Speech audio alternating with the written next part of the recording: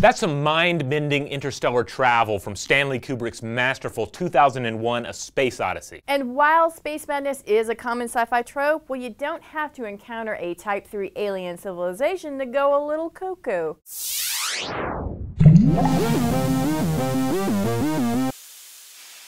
The cosmos is teeming with singularities, wormholes, and inhospitable worlds, all strung out amid light years of void. In other words, you don't have to turn to science fiction to get your fill of space-related dangers. You don't even have to venture beyond the confines of the human mind. Enter the paranoid, delusional, and outright depressing world of space madness. While the subject continues to be a favored sci-fi romping ground, scientists and psychologists have also studied the topic a great deal. After all, manned exploration entails not only delivering healthy bodies, but also healthy minds. So here are 5 ways that space can make you crazy. Let's start with number 5, space loneliness. Now, science fiction is loaded with tales of humans that have to cope with this, many of whom wind up establishing adorable or creepy relationships with robots. So far, most manned space flights have been too brief and wrought with danger for loneliness to be an issue. Astronauts fill their mission time with repairs and experiments. They devote their free time to such hobbies as forcing down food, sleeping, and braving the indignities of orbital toilet use. Still, scientists continue to ponder the possibilities of manned deep space exploration and journeys to distant worlds. NASA has studied how work, entertainment, and food can all conquer the effects of solitude in space. Number 4, gamma ray burst, or GRBs. Emitted by powerful supernova dubbed hypernova, you can think of these as energy shrapnel from titanic exploding stars. Sure, they're rare enough occurrences in the known universe, but the radiation killing zone for an exploding hyperstar is 6,000 light years across, compared to a normal star's 30 light year kill zone. Any crazed spaceship shenanigans would abruptly halt should the crew wander into such a doomed portion of the cosmos. But even smaller doses of GRB can have serious neurological consequences. A Cold Spring Harbor laboratory study on mice found that gamma radiation targeted a particular type of stem cell in the hippocampus, the area of the brain believed to be important for learning and mood control. Without proper radiation shielding, lengthy space exploration may be a recipe for cognitive and emotional breakdown. Number 3, bad air. Clean air and clean water are obviously key to successful manned space exploration.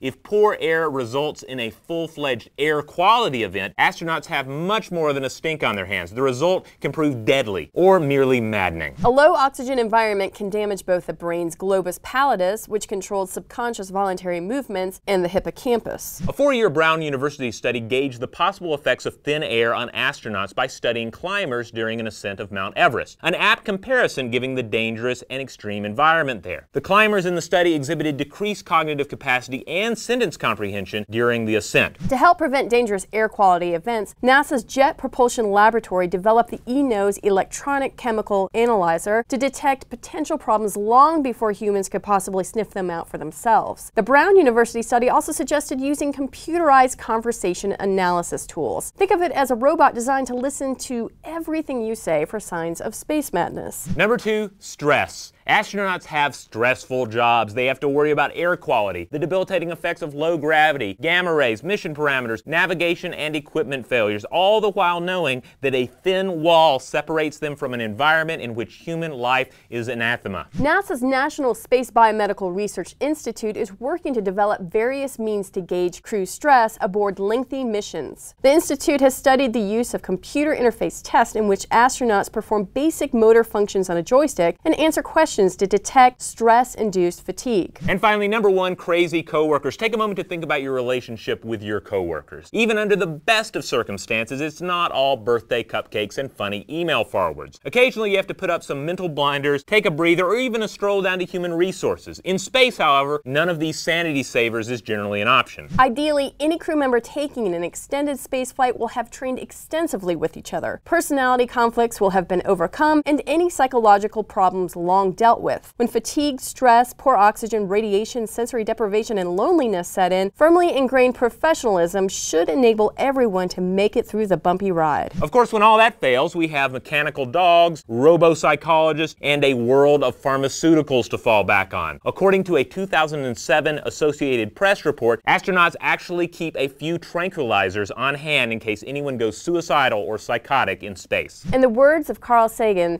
the sky calls to us. If we do not destroy ourselves, we will one day venture to the stars. But will our minds survive the trip? So what about you? How do you think future space travelers will cope with these sort of dangers? And what's your favorite space madness sequence in a film? Let us know in the comments below, and to keep the videos coming, make sure to subscribe.